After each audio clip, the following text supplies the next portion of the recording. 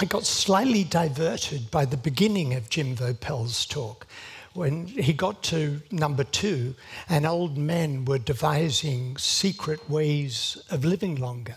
And they sounded like alternatives: severe dietary restriction, red wine, tomatoes for breakfast, or sex with virgins.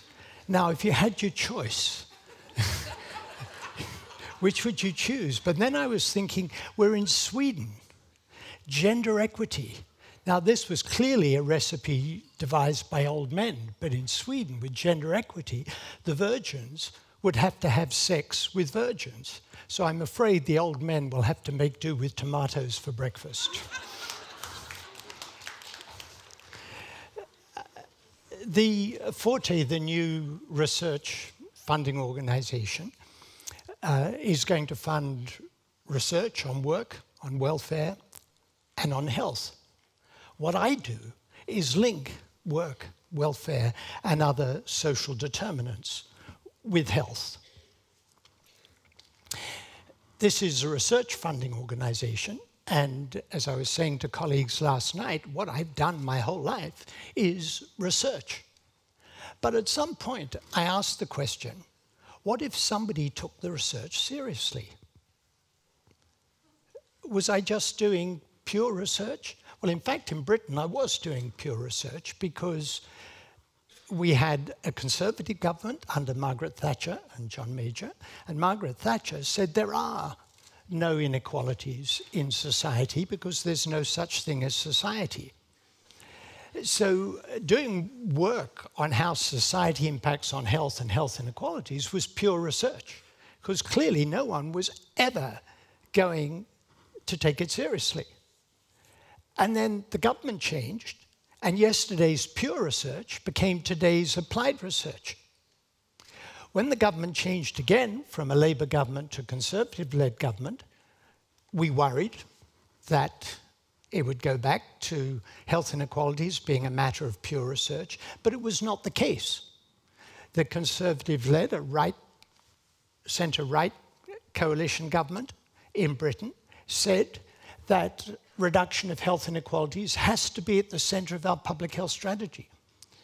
And I say this in Sweden because I think it's very important that policies on social determinants and health equity should not be for governments only of the left. They should also be of governments of whatever complexion, because we're talking about avoidable ill health for the whole population. And shouldn't that be a major priority for all governments? And with that in mind, trying to use the best evidence to impact on policy and practice, I chaired 3 reviews.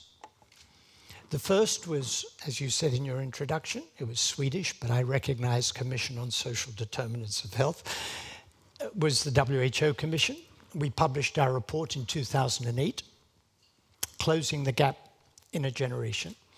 And when I hobbled into Stockholm last January, a year and a bit ago, hobbled because I had a bicycle accident and fractured my femur, and I hobbled into Stockholm, and a member of the Swedish Parliament said most Commission reports sink without trace within a few weeks of their publication. Your report, he said, is still being discussed in the Swedish Parliament 5 years later. And in fact, he invited me to attend the social committee of the Swedish Parliament next time I came, and not being a diplomat or a politician, I was sufficiently lacking in diplomatic skills to say that I was delighted they were still discussing it. It would be even better if they did something about it, but that's a different question. We made a virtue of necessity. The Global Commission report was trying to cover the whole world: Sub-Saharan Africa, Latin America, South Asia, East Asia, North America, Europe, everywhere. We said that recommendations on education for Gujarat in India can't be the same as in Scotland. Therefore, it was important that countries take it on board and work out what this means in their own context. And in Britain, the government invited me to conduct a review, which I called Fair Society, Healthy Lives. It was a statement that if we put fairness at the heart of all policy making, health would improve and health inequalities would diminish. And as I said in my introductory comment, it was commissioned by a Labour government, but adopted as policy by a Conservative-led coalition government. What they're doing about it is another question, but we'll get to that. And then Susanne Jakob, the director of the European office of the World Health Organization, invited me to conduct this European review of social determinants and the health divide. And we launched that in London in October of last year. These were the kinds of figures that we had for the European review. Life expectancy in the Russian Federation for men was 63. You may be wondering why Israel is in the European region of WHO. If it weren't in the European region, it would have to be in the Eastern Mediterranean region. Now you know why it's in the European region. You can see a 17-year gap in male life expectancy across Europe. Iceland just ahead of Sweden, but Sweden's right up there. A similar gap for women, but smaller. And most of the health inequalities we see the same pattern in women as in men, but in general, the gaps are smaller. And we pointed out that even in Sweden, there are inequalities in health and increasing inequalities in health. This is life expectancy at age 25 by education. Sorry, it's not labeled. The bottom graph is people of low education, the bottom line. And you can see life expectancy is improving for everybody, but it's improving a little faster the more education you have. So the gap is getting bigger. It's great that health's improving for everybody, but a major challenge, which of course is why colleagues in Sweden are concerned about these issues. And in the Russian Federation,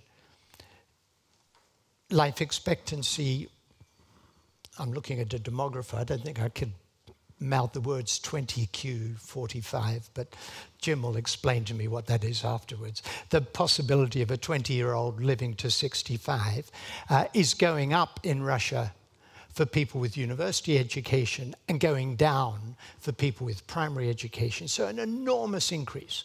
So we said there are two major challenges in the European region: the huge health inequalities across the region, Russia, Kazakhstan at one end, Sweden, Iceland, Israel at the other end, and the major inequalities within countries, which in many cases are increasing. And this was the approach we took to the European review: 4 major areas of recommendations: life course stages, the wider society, the macro-level context, and the importance of systems. Let me come back to the English review, which in a way was a precursor to the European one. And I said, we gave it the title we did because it was a statement that we should put fairness at the heart of all policy making. The government in Britain uses the word fairness as if it has no meaning at all. They use it as a label that you affix retrospectively to whatever policy you were going to pursue for whatever reason. So you reduce the top rate of tax and you call it fair. You close Sure Start centres for young children and you call it fair. You reduce the level of tax credits to the poor and you call it fair. I've debated with our politicians and said, I use fairness in a technical sense. I'm a doctor. I'm concerned about health and the systematic inequalities in health between social groups that are judged to be avoidable by reasonable means and are not avoided are unfair. Therefore, any policies that retard progress toward reduction of these avoidable health inequalities are unfair.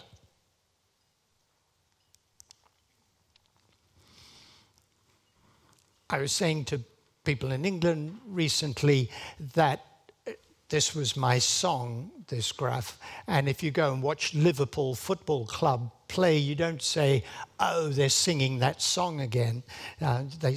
No, you'll never walk alone. You say, wow, that's our song. Well, this is my song. This is the gradient. And it was figure 1 of our English review. It was in the European review. It was in the Commission in a different form. Each of these dots represents a neighbourhood, a small area of England, classified by the level of income deprivation. So as you look at it, to your right is the most affluent areas, and the top graph is life expectancy. And what you can see is that people near the top have shorter life expectancy than those at the top. People in the middle have shorter life expectancy than those near the top. It's a gradient all the way from top to bottom. The bottom graph is disability-free life expectancy. The gradient's steeper, but it is a gradient. Now the horizontal line, and this relates to what Jim Vopel was just talking about, the horizontal line represents retirement age. It has been 65. The previous government in Britain wanted to raise it to 68 by 2046. The present government wants to do that more quickly. So the top of that horizontal green line is 68. You can see that 3/4 of the population do not have disability-free life expectancy as long as 68. If the effect of asking people to work to 68 was to move them off pensions onto disability benefits, you'd save no money. It would be a dubious social advance.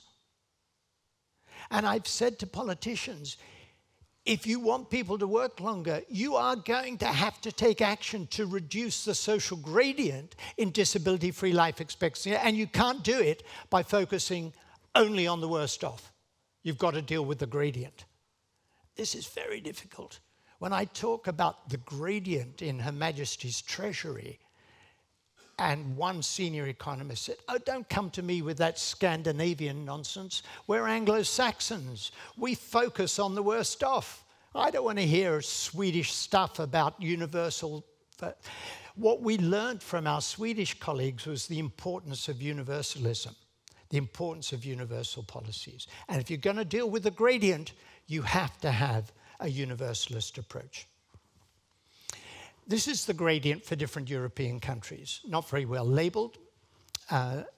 ISC education is the international classification of education, and 0 to 2 is the low level, and 5 to 6 is the high level. It's a gradient, but I've left the middle levels off. Sweden, SE. There is a rumor going around that there's a Swedish paradox. The rumor is Sweden has all these wonderful social democratic policies, but it has huge life expectancy gap, huge inequalities in health. That's the rumor. I can't quite put my finger on it, but I'm not convinced. If you look at these European countries, Sweden has the longest life expectancy at age 25. The people with low education had just about the longest life expectancy at age 25, and the gap between them is pretty small. And there's another thing about this graph that you can see, big variation, steepness in the slope of the gradient, but most of that is due to differences among the people with low education. There's another rumor going around that inequalities damage high-level people as well as low-level people. That's not what this looks like. The people with more education in Estonia aren't that different to the people with more education in Sweden. Estonia's at EE at the other end. But the people with low education in Estonia are at huge disadvantage compared to the people with low education in Sweden or Italy or Norway or Denmark or Finland. What a coincidence. There just happens to be Finland, Denmark, Norway, Sweden. up there, with the worst off doing pretty well, and therefore relatively narrow health inequalities. And the fact that we can get this huge variation in the gradient suggests we can do something about it, and I would argue we know what to do. That's what these reviews that I conducted were about, getting the best evidence from the best experts around the world to tell us what works. And in the English case, we had 6 recommendations through the life course. The European one looked rather similar. And let me show you just a few examples. So give every child the best start in life, and education and lifelong learning. This looks at the proportion of children who are read to daily at age 3 in England by parents' income level, or socioeconomic status, by quintiles. So it's not just that children in poor families are not being read to, but it's a social gradient. The higher the socioeconomic level of the family, the more likely are children aged 3 to be read to. Do you know what it does to read to a child aged 3? You interact with the child, you cuddle the child, you love the child. There's intellectual stimulation, there's tactile stimulation, emotional stimulation. And that could happen across the social gradient, but it's not happening. And the evidence shows. Apply universal services for preschool, and you make a difference. And the difference is bigger the more deprived the family. You make less of a difference to the rich kids, they're already doing well. You make more of a difference to the poor kids. And look at mother suffered postnatal depression. Goes the other way. The lower the status, the more likely that mother's suffering postnatal depression, and she's not going to feel like reading to the children. So we've said in looking at families, at early child development, you've got to look at children, you've got to look at parenting, you've got to look at the lives parents are leading, because of the impact of the lives parents are leading on their ability to parent. And the lives they are leading is influenced by their economic and social circumstances. And if we look at gaps in school readiness at age 3 and 5 by family income, you can see the gradient. And conduct problems, already the gradient going the other way. And as I said, you can make a difference. Look at these data from Latin America. We've got 2 things plotted on the graph at the same time. One is the percent of children who are enrolled in preschool, age 3 to 5, and the other is the reading in 6th grade in selected countries. So it's the percent of children in level 4 with a high reading score. Cuba, nearly 100% of children are enrolled in preschool, and 100% of children are achieving the top reading grade. And then Costa Rica and Chile close behind, but at the other end, Paraguay, Dominican Republic. I was in Peru recently, and they're challenged. Peru's growing rich quickly, but look what they have to achieve. They'll get as rich, they're richer than Cuba, but they're not doing as well on early child development. And enrollment in preschool makes a huge difference to education subsequently. Part of what we've been doing when we published the English review is monitoring what's happened. Because monitoring's vital. Knowing what's going on is very helpful in galvanizing activity. So this is looking at the percent of children with a good level of development at age 5 when they start school by the level of deprivation of the local authority. So again, to the right, you've got the most affluent, to the left, the most deprived, and you see this straight line relation. The more affluent the local authority, the higher the proportion of children age 5 that are doing well. But there's variation around the line. For a given level of affluence and deprivation, some local authorities are doing much better than others. If you like, some of the Cubas and the Costa Ricas and some of the Paraguays. And we've got a fairly good grasp of why that is. So what this suggests to me is two strategies. One is good preschool services for young children, supporting parents, investing in high-skilled preschool education. And the second is reduced deprivation. Because if you move the more deprived local authorities up towards the middle, you'd have fewer children with poor early child development. The other thing is that the median was 56%. Only 56% of children in England were classified as having a good level of development. And I thought, this is appalling. Can it really be true? Well, if we look at international figures, country ranking on equality and child well-being, on material, education and health, there are the usual suspects up at the top. Denmark, Finland, Netherlands, Switzerland, all in the top ranking. Oh dear, Sweden is not in the top ranking.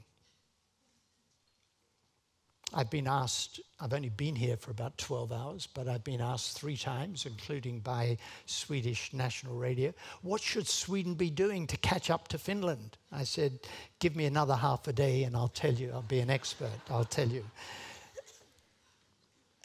Austria, France, Germany, the UK's got to be here somewhere. Oh my God, we're down at rank 5. Maybe that's real, that only 56% of children have a good level of development. But I do like to lecture in the United States. It's the only big country that makes me feel halfway decent about my own. So I said there are 2 strategies. One is to improve services for preschool, and the second is to reduce poverty. This is from our European review. It's looking at poverty, where poverty is defined as less than 60% median income. So it's a relative measure for the country. So look at Sweden and look at Latvia. Before taxes and transfers, poverty levels in Latvia were 35%. 35% of children were in poverty, and in Sweden were 32%. After taxes and transfers, in Latvia, it was still 25% of child poverty, but in Sweden, it was down to 12%. In Slovenia, not a rich country, it was even lower. Clearly, in Sweden and Slovenia, you are intolerant of child poverty. You're slightly more tolerant of it than Norway is, but you're intolerant of child poverty. I was giving a lecture, the opening session of the American Public Health Association. It was a room like this, except there were 7,000 people in it. It was vast. And I said, how's the US doing? So I showed them a graph. The US is doing worse than Latvia after taxes and transfers. And I said to them, you live in a democracy. This must be the level of child poverty that you want. If not, you would elect a government that did something different. And they all looked at me. And somebody said to me afterwards, do you think you'll be asked back? I said, well, I've already ensured I won't be asked back to the Swedish Parliament, so I'm ticking up a trail of people I've offended. Create fair employment and good work for all. Early child development, do less well in school, low educational qualifications, and then leave school onto the scrap heap. Now, when in Greece, 60% of 18 to 24-year-olds are unemployed, in Spain, 56% of 18 to 24-year-olds are unemployed. In Portugal and Italy, it's 40%. You do see the social gradient by education, but it's a tsunami that's affecting everybody. In other countries where it's lower, you still see this social gradient. The lower the level of education, pre-primary, primary, and lower secondary, the higher the unemployment in all of these countries. So it starts, you want to do something about youth unemployment, start before they go to school. But the general economic environment really matters. And unemployment's not very good for people. Some of our politicians in Britain, at least, think that unemployment is a lifestyle choice. When Starbucks advertises vacancies and 35 people apply for a job in Starbucks, clearly those 34 who didn't get the job have chosen unemployment as a lifestyle choice. In case this doesn't translate well, I'm being ironic. I'm being ironic. Irony, you know, you got that. In the 1980s economic downturn, when we had a huge increase in unemployment, colleagues of mine looked at the impact of unemployment on health. What we've got for people who were employed in 1981, the social gradient in mortality, and for people who are unemployed in 1981, for each social class, the unemployed had about a 20% higher mortality. At the time, a Minister of Finance in Britain said, if a rise in unemployment is the price we have to pay to keep inflation down, it's a price worth paying. And I wondered, would even a Minister of Finance say, if killing people is the price we have to pay to keep inflation down, it's a price worth paying? Because that's what government policy was doing. Government policy was killing people because government policy led to a rise in unemployment. And now what we've got is European policy made by the, whatever they're called, the Troika of the European Commission and the IMF and the Central Bank, throwing young people in Athens and Madrid onto the scrap heap. And it's damaging them. What we see is not individuals, for whole countries. A 1% rise in unemployment is associated with a 0.8% rise in suicide. So little do people like unemployment, they kill themselves and they kill each other. But the good news, traffic fatalities go down. Can't afford to take the car out, so that's great. And when people are in work, the quality of work really matters. We've been concerned with two issues at work: effort-reward imbalance and low control. And you can see the lower the status, this is across Europe for 12 European countries, the lower the status, the more likely are people at work to have imbalance between the amount of effort and the reward they get, and the more likely are they to tell us they have little control in the workplace. I'm going to run out of time. I'll move on. Healthy standard of living for all. What a radical recommendation. In a rich society, everybody ought to have the minimum necessary for a healthy life. We said that minimum income for healthy living includes not just food and shelter, but the ability to lead a life of dignity.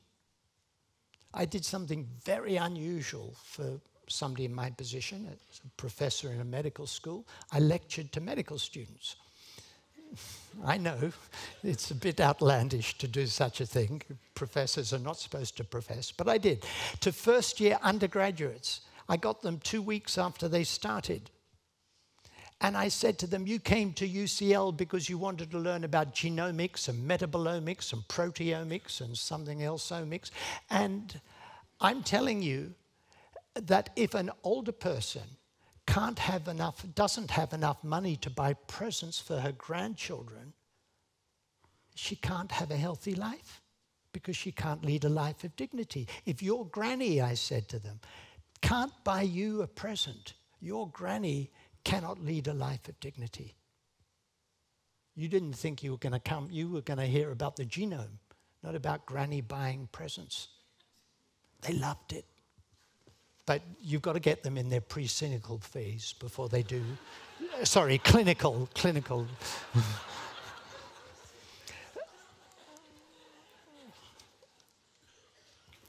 If we look at who's poor in Britain, again, the political rhetoric is that people are poor because they're worthless.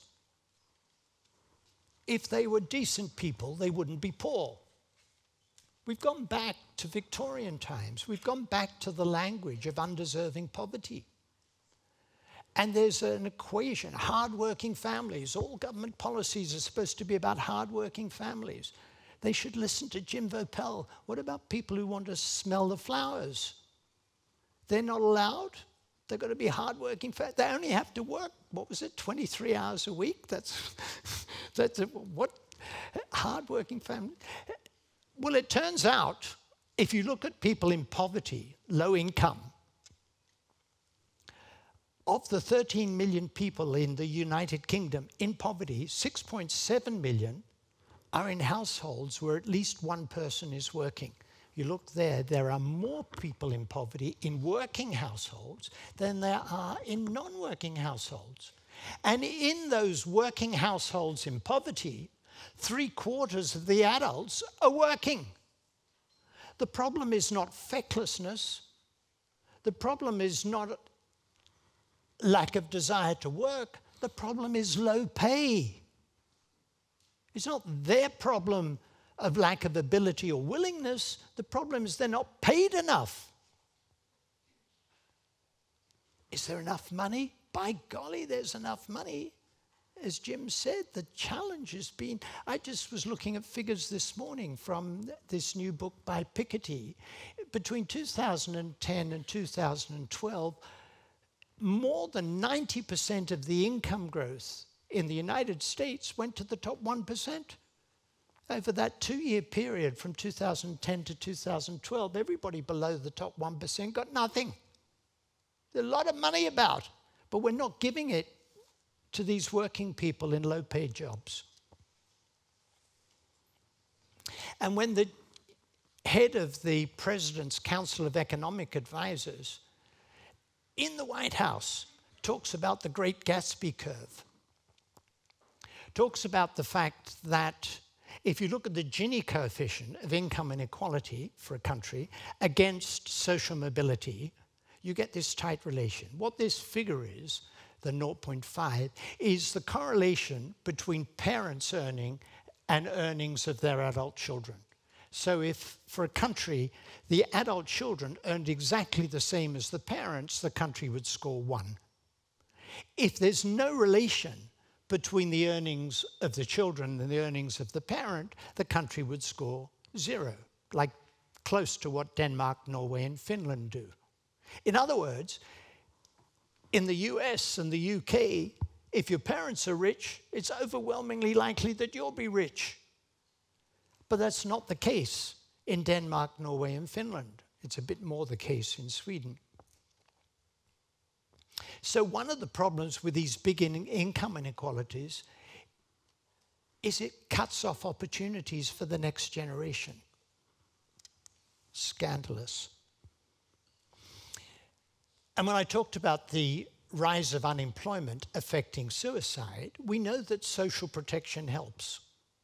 I told you I was going to link social protection, work, and health.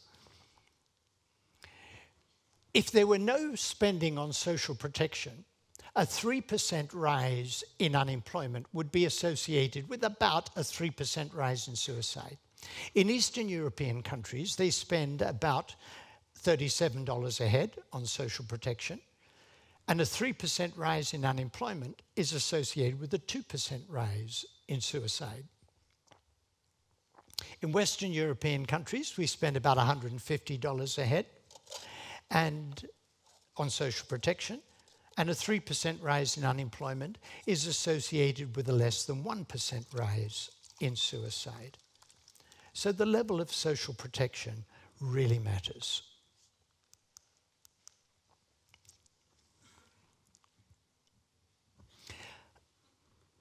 I mentioned that a member of the Swedish parliament said these reports commonly get forgotten. Your report's still being discussed.